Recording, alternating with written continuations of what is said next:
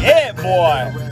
What's up, boy? Monday banger. Your boy Outlaw V2 coming at you, man. It's gonna be high energy this week, man. I'm done with being depressed. Man, I gotta do some videos on fucking depression and how not to beat your kids when you're coming off cycle. Cause, man, I got family problems up the fucking wazoo.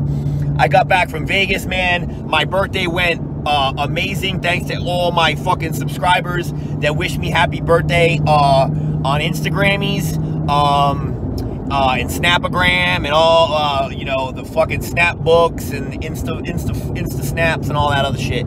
Everybody that hit me up for my birthday, man, I appreciate you.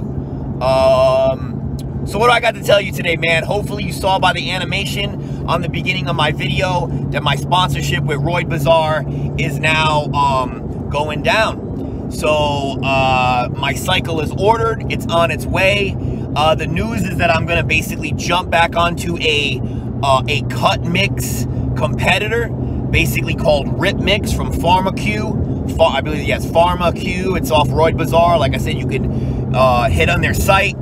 I will put the link. I'll put the link in the bio for the description for the video. So don't forget to hit them up, man. Peruse their site. If you use my my discount code of Outlaw10, you'll get 10% off your order.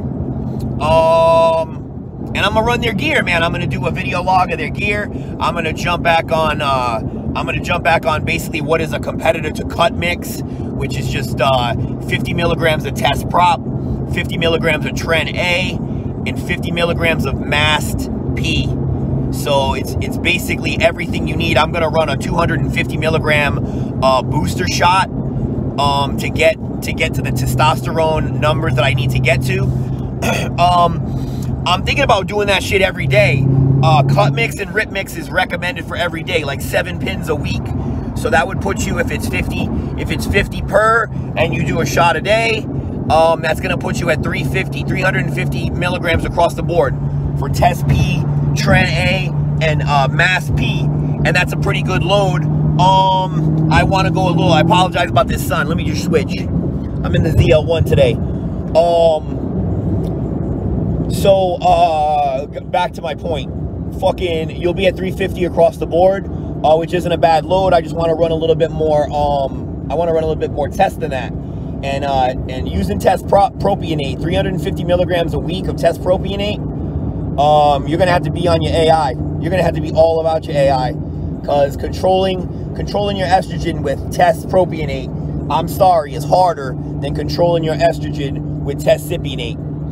It's just the way it is, man. The rise time of your blood is just a lot more. God, I look sexy in these motherfucking glasses, boy. My coif is fucking good. My boy Steve just got back from Florida. Shout out to him. What about, oh, my boy Ruslan Physique. That's the guy I wanted to get with, man. He wanted me to do a shout out on one of my videos for him. So he's been hitting me up on the trade-in Bitcoin. So we're gonna get rich together. So shout out, man. Hit me up.